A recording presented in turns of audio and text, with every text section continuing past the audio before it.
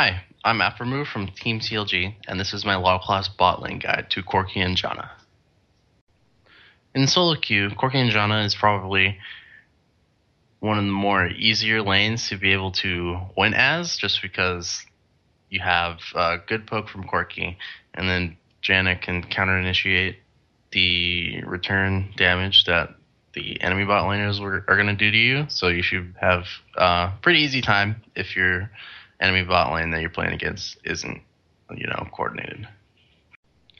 The synergy between Corki and Janna is very volatile, and this lane is very much a skill lane that you have to be coordinated with your AD carry. So when Corki goes to Phosphorus Bomb, you can walk up with them and shield, and also be there to help him fight as well. If you're miss a couple seconds on your shield or something like that, you're definitely going to get poked out of lane.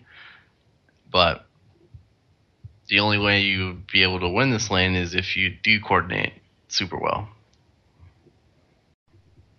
Level 1 and 2 for Corki and Janna is pretty much you pay attention to when you get level 2, because level 2 Janna gets her tornado, and then after that point of level 1 being even with your counterparts, at level 2 you do have an advantage if Corki goes Gatling gun, and Corki Janna should be able to out-damage the opposing enemy laners if they don't land CC on you.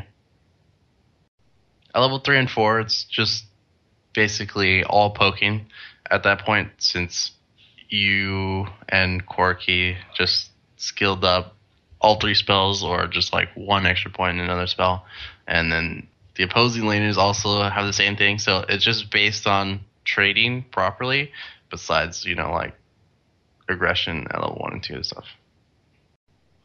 At level 5 and 6, this is when Janna's level 6 isn't that important for the lane, but Corki's level 6 is super important, just because rockets do a butt ton of damage, and once he's able to get level 6, you should be able to push any opposing laners out of lane just by being able to poke.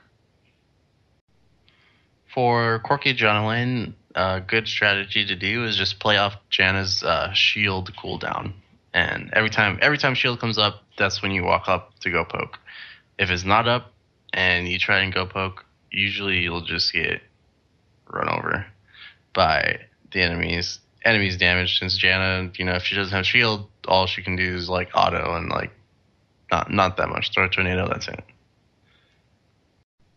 A favorable matchup for Corki and Janna is versus Thresh, and usually, for me, it just depends on style.